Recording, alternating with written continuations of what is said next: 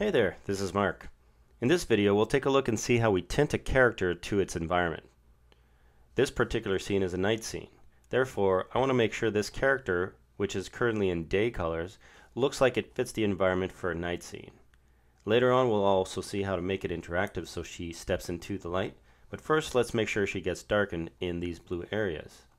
So I'm going to scrub back here in my timeline until I get to about frame 10. And let's zoom in here.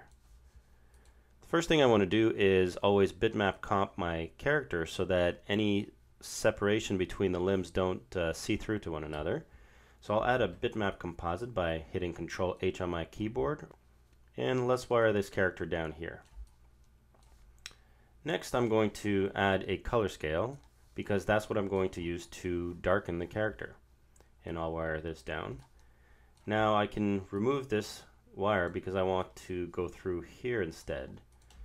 And so we have the girl going through a flattening bitmap composite and a color scale underneath. In order to not clutter up my node view, what I want to do next is group these together, and I'll work inside the group. So select these two nodes and then Control G to group, or Command G on a Mac. Next I'll just rename this to treatment.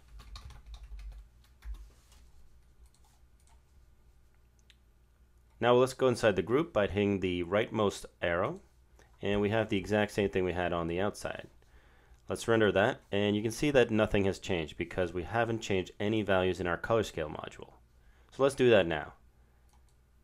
Click the layer properties and let's see what we have to work with. So the first thing you want to see is if the character is in a dark bluish area, then we want to retain the blue information but drop it in the red and the greens. So you could drop it to, say, a 0.9 here and a 0.8 on the green. And I might actually want to go darker, so I'll go and keep this 0.8 on the reds and 0.7 on the green.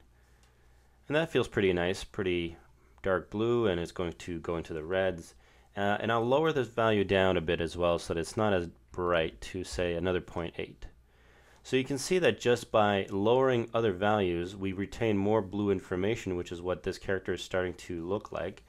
And we want less green because there is more red predominantly in the background. Last thing is we want to change that value down since it's a darker area and we want to get further away from the natural bright colors. You could also play with the hues and your saturation if you wanted to, but I find that this is a very good start for our night scene. Next, what I actually want to do is pop these eyes back out so that we can visibly see her eyes more in the dark. This is a stylistic preference. Some people like it, some don't. So it's a choice you can make. So let's go and choose a filter section in our node library. And we're going to pick something called the color selector. Now, if you don't have a color selector from a previous version, you could always use the color override and isolate these by clicking the layer properties and choosing render selected only, and then just dragging these colors in. But we're going to use, in this example, a color selector, which just allows us to pick those colors. So I can just wire back down from the same strand because that's the character, and I'll wire down to this right side, which allows me to use the integrated matte port of the color scale to isolate. So I'm basically saying I want the color scale to darken the entire character except using these colors. Now it's kind of the opposite, so we want to reverse that with double clicking this icon, or we can check the layer properties and click the invert matte. So you can see this icon just changed, which is what happens. If you want to change it easily, simply double click the icon and you'll switch between regular matte and inverted. Next, what we want to say is we want you to take all of the colors here, but wherever these colors are showing, don't change the color. So I'm going to click on the layer properties, and over here I'm going to hit down the little plus. So this gives me access to all the palettes, and I know that I'm working with girl, and there seems to be a girl outline only palette as well. So we're going to need colors from both of these. So the first one I'm going to choose is girl, and let's see, go down to the eye whites. You can see the eye whites have been selected. And next I want to retain that blue iris. So I'll click here and go to girl, iris. So basically that keeps that eye looking bright in the darkness.